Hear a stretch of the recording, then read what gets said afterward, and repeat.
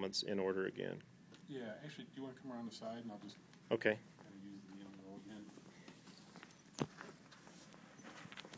So we're going to form the channel in the kneeling roll, set it down, have it angled very roughly 30 degrees or so from the target, maybe a little less.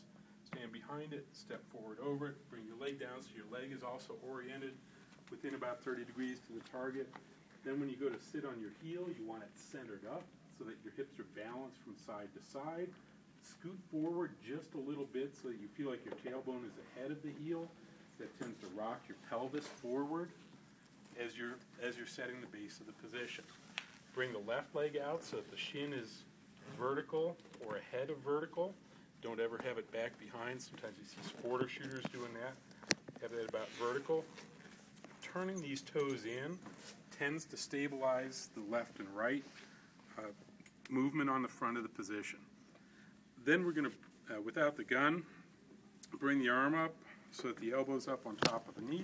Find a comfortable spot where that fits. Try and have the forearm in roughly a straight line with the thigh.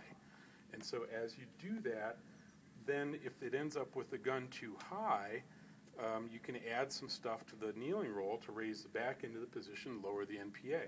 If the gun is too low, then you can lower the back end of the position, take some stuff out of the kneeling roll, and that'll raise the NPA up. That's one of the ways to do that.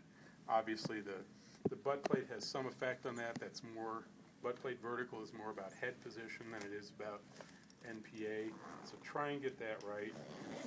We're going to try and get around behind the rifle with the gun as short as we can get it.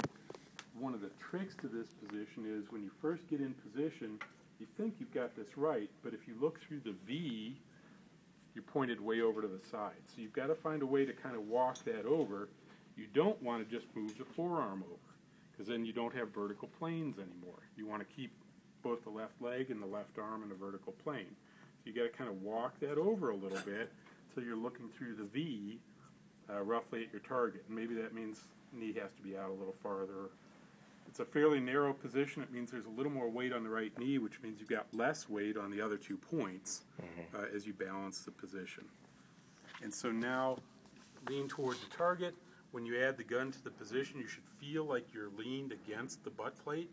The sling is pulling straight back away from the target. You're leaned straight forward toward the target into the butt plate.